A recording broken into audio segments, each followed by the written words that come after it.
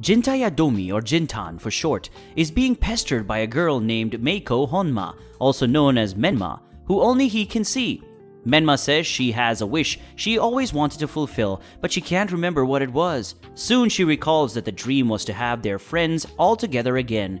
One of the former friends, Naruko Anuru Anjo, drops by Jinta's house to drop off some homework, but is on bad terms with him. It's revealed that Jintan has poor school attendance.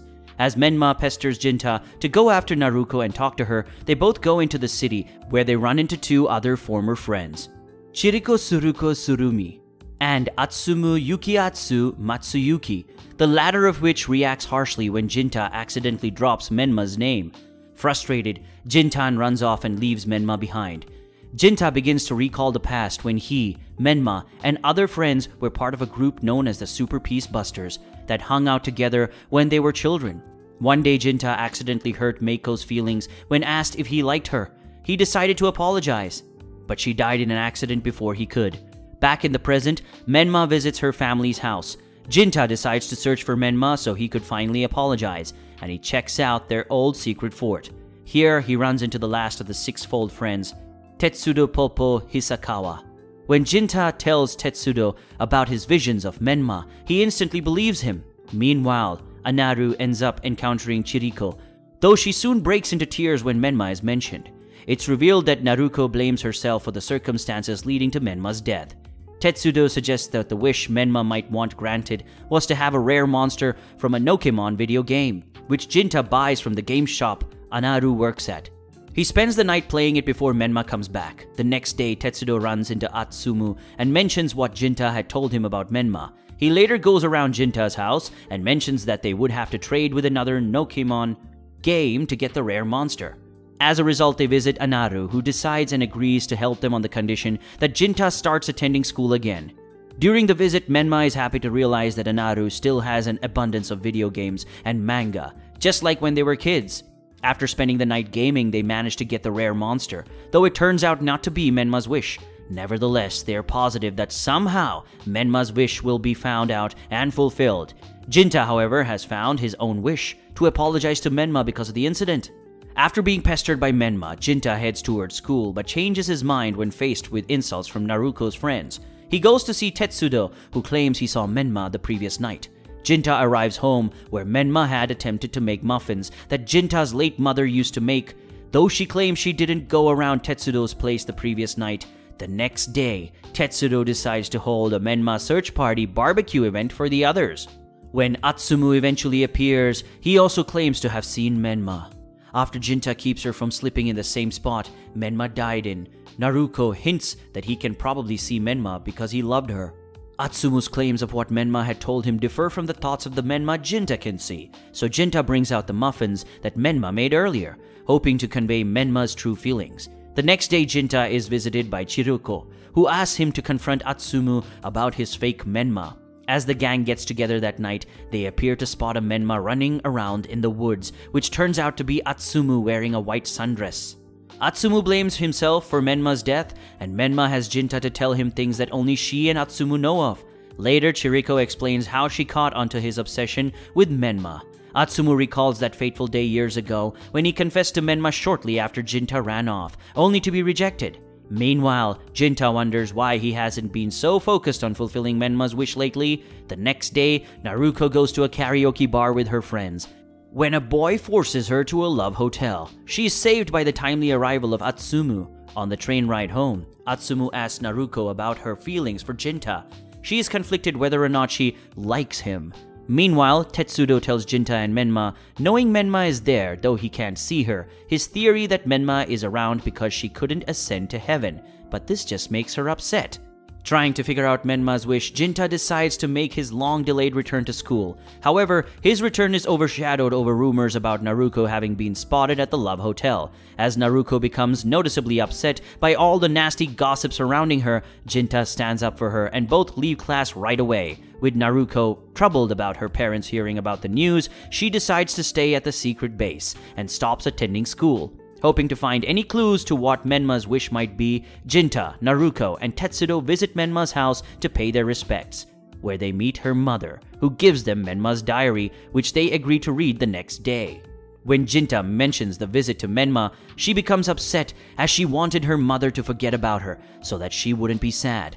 Jinta in turn yells at her for never thinking of herself and runs off.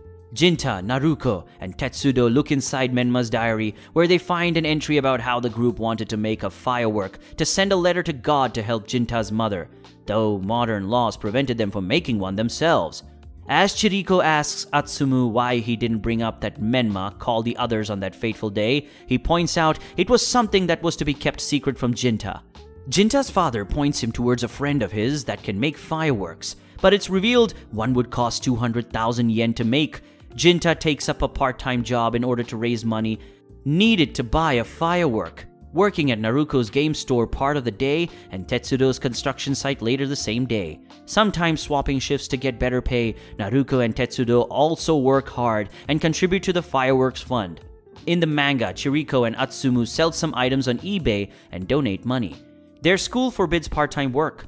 When Menma hears that Jinta is working instead of going to school, she rushes to the secret base where she overhears Naruko talking about the firework, and then sees the work Jinta is doing for her. However, the next day the gang learns that the firework maker is no longer able to make firework for them. Under orders from Honma, they jump to the conclusion that Menma's father had forbid it. Jinta and others visit Menma's mother to ask about the fireworks, but she refuses, showing anger and sadness towards them about how they were able to grow up while Menma died years ago. Afterwards, Atsumu accuses Jinta of forcing his pain onto others, so Jinta decides to try to solve Menma's wish himself. As Jinta's multiple jobs begin to have a negative effect on his health, Naruko urges him to stop. She reveals that she felt happy when Jinta badmouthed Menma back then because she had a crush on him, later saying that if he were to grant Menma's wish, she would just disappear again. The next day, as Jinta goes with his father to visit his mother's grave, the others receive silent calls from Jinta's house phone. Jinta is later visited by Menma's brother, Satoshi, who tells him about his memories of Menma. As the others confront Jinta at the secret base about the silence calls they have been receiving, Menma arrives and makes her presence known by writing a brand new entry in her diary and dropping it on the floor. The episode starts at Jinta's house, where they witness Menma's presence firsthand by moving objects which appear to be floating on their own to them. Afterwards, Atsumu says they should continue their efforts, going with Chiriko the next day to beg Menma's father for permission to have the fireworks made. As work on the fireworks begin, Atsumu becomes frustrated that only Jinta can see Menma, while Naruko is upset that she can't compare to Menma. As Atsumu tries to cheer Naruko up, Chiriko overhears Atsumu mention that he would go out with Naruko. After spending the evening with Tetsudo, Menma spots a carp in the river and goes to investigate, which scares Jinta when he spots her near the river, letting out that he wants her to stay forever. Menma begins to fade, her hands become semi-transparent, and the gang holds a party in Menma's honor in preparation for next day's fireworks. Chiriko becomes cold towards Atsumu, mentioning that on that day, Menma apparently wanted to do something for Jinta. On the night of the party, Atsumu has Naruko and Tetsudo pressure Jinta into admitting his true feelings for Menma in front of everyone. Walking home, Naruko laments his answer and her hopeless love for Jinta, and Chiriko reveals to Naruko her own hopeless love for Atsumu. More hopeless because Atsumu's second choice is Naruko. On his walk home, Jinta asks Menma if she would rather stay here so they could be together. To which Menma responds that she wants to be with all of them and she plans to go to heaven and be reincarnated. On the day of the firework launch, Satoshi comes to watch while Jinta has doubts of going through with it. As the reality of letting Menma go forever sets in, Jinta wants to stop the firework. However, he's too late. As the firework launches, Jinta suddenly hears Menma's voice. He looks behind and sees Menma admiring the fireworks. Jinta and the others think that Menma did not pass on because their feelings were selfish. Chiriko tells them she conspired with Menma the day she died in the hopes of getting together with Atsumu, who she secretly has been in love with since childhood.